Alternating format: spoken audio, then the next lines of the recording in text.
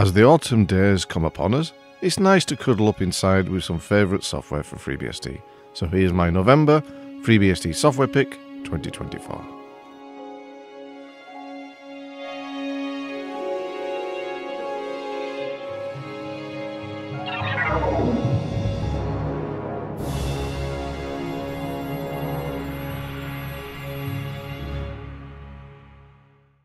First we have OpenToonz. It was first released in 2016 and is a cross-platform 2D animator. And luckily for us, it's BSD licensed. So, what do you get? Well, you know, I'm not an animator, but we'll give it a quick go. With this first greeting little window, you can name your project or start a new project. And here's some of the variables that you can change. I have no idea what some of these are. I can guess what the drawings and scenes are, but yeah.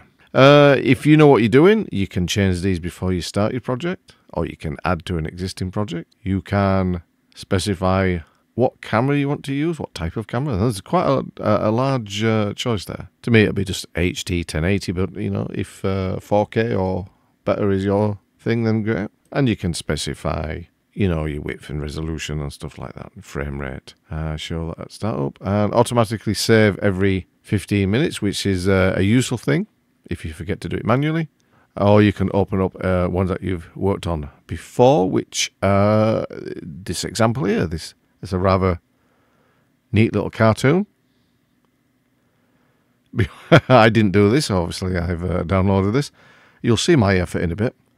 And yes, so you can change various aspects of it and animate it like we're doing so, and then export it to whichever format you want. I have no idea how you would go about making such a complicated animation, but you know, there are people who do. And this software, I think, would serve everything that you need. So the options for OpenToonz, available in the menus, is extensive. I mean, really, obviously you've got your basic file manipulation, etc.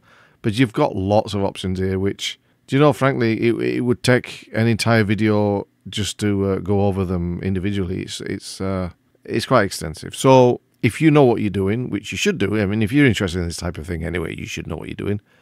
Or if you just want to learn how to animate, then this is a fantastic program. And there's your preview and render. And it opens up in a little individual window if you want to look at it that way, the final product as it were. So yes, about my effort. Well, here we go. And as you can see, I've just drawn a simple little ball, and I want it to go up from the left-hand side at the top down to the bottom right. And here it is. Look at that. Whee! Walt Disney should be afraid. I'm about to take over your empire. But it's just really step by step. I don't know if this is the best way to achieve it, but this was, you know, copying a flipbook type of approach. But you can do obviously better than that. Yeah, it's a great program. And I can see scope to do some great animation titles with this. Yeah, give it a go, and see what you can make.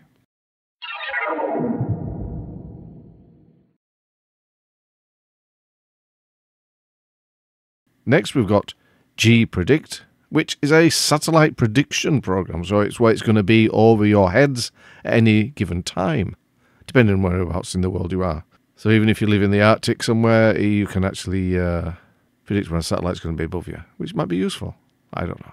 Lots of information here. Footprint, altitude, your azimuth, elevation, everything you need. Say, for instance, you want to get some satellite information or some TV or radio, whichever you want to do. Ham radio, if that's your game. Version 2.2.1. It's a very specialized program, is this, beyond those who really need it.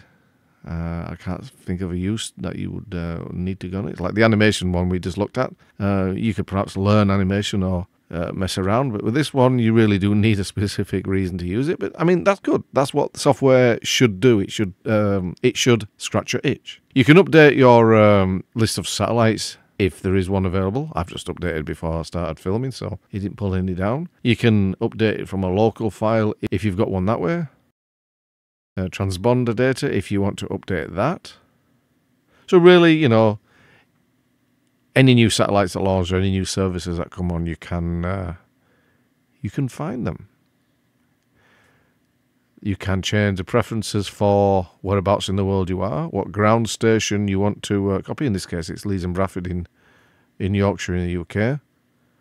You can add ones if you want and change the one you've got.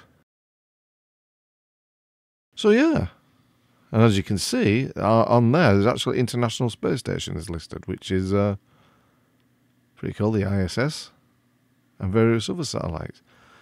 So if you're into sort of like following stuff, even if, say for instance, you're into following the International Space Station, you could do it on this, which is useful. I think that's it. Might be missing something. Pretty neat. Like I say, it's specialised, but you know, if you need it, you need it.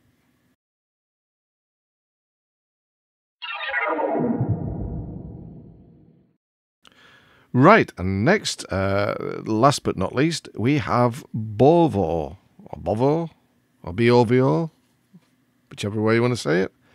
And it's a simple 5 in a row game, similar to Connect 4 if you're in the UK, but that's obviously 4 in a row. But yes, so it's the objective is to get 5 circles or 5 crosses, whichever you've been given in a row, either diagonally, horizontally, or vertically, before your opponent to win the game. And you can have hints and change some settings, like for instance animation.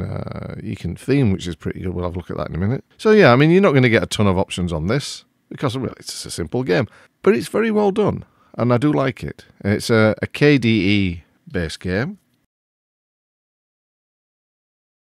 And like I say, you can go in any direction, anywhere, and you could potentially fill up the entire board if you want. So I'm playing against AI here, obviously, so I don't expect to win. I'm crosses, and the AI is doing a great job in beating me. I'm goosed. There you go. Have you got that one in? Yeah, look at that lot. So get 5 in a row, vertically, horizontally, or diagonally. I've forgotten what the word then. You can change the difficulty level, whether or not the AI is going to let you win or not, and which I'm just going to change it to, I don't know, ridiculously easy, so even I could win this. Change the level.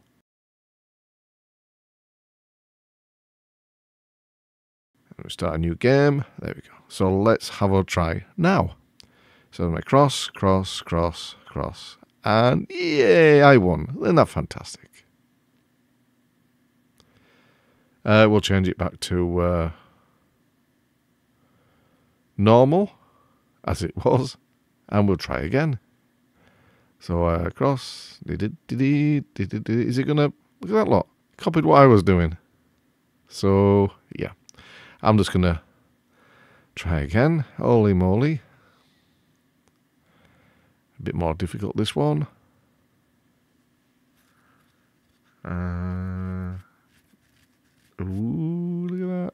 Not going to get me this time. Oh, you're going to do it, aren't you? Oh, well. But that's the essence of the game. It's very addictive. It's very simple, but very addictive, and I like it. Brings me back to a childhood with a pen and piece of paper. Anyway, that's Bovo. Give it a try. Anyway, thanks for watching. This is just like 3 that I could find for November. Hopefully it will tickle your fancy, scratch your itch, and all them other euphemisms. Thanks for watching, and I'll catch you next time.